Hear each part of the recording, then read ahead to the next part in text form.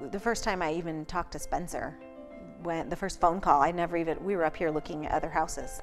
And when I talked to Spencer on the phone, we probably spent over an hour just getting to know each other. A lot of it was just trying to feel out who we were and what our needs were. So I felt like at the very beginning he wanted to know who I was so that he could lay the foundation for the build.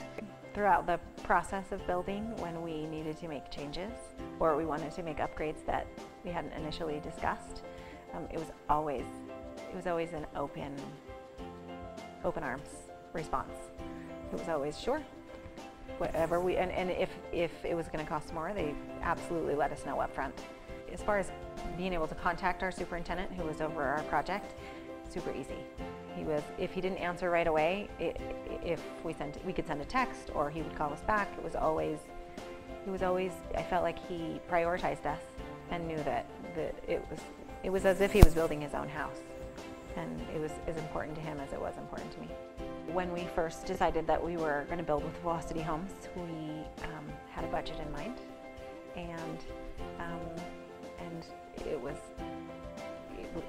as with anybody, it's a huge priority. But I feel like Velocity definitely did everything in their power to give us the most bang for our buck. I have already recommended people to Velocity because they're fantastic. I feel like it was a lucky drop in my hands that we ended up with Velocity Homes, and I would absolutely 100% recommend to anybody who's willing to build or wanting to build.